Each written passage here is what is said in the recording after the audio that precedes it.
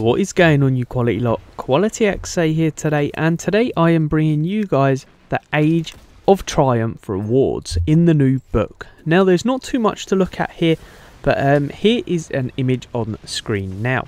Now, to actually complete this book, you don't actually have to complete every challenge, you just have to complete 3/4 of them. And now, as you guys can see, we actually have 5 emblems to start off with.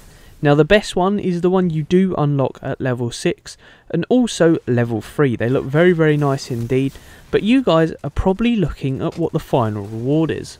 It does look like a box similar to like a Radiant Treasure or Sterling Treasure, but you guys are actually wrong. What it is an unlock token to actually unlock this personalised shirt for you guys.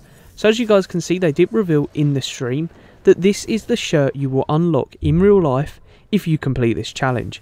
Now, you will actually have to pay for the shirt, but what this completion is, once you do get to rank 7 in the book, is just a token to say, I have this, I can go and get this shirt whenever I want.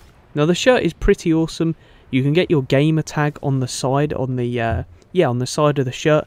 They haven't yet announced the price of it, but hopefully it should be around $20, if not less.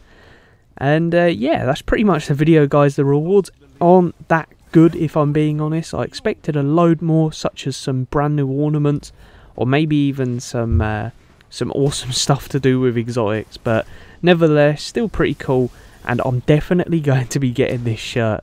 Anyways, guys, if you did enjoy, please do leave a thumbs up, as well as subscribing if you guys are new around here. And yeah, let's try and smash 30 likes on this video, guys. Peace out, and as always, I hope you enjoyed.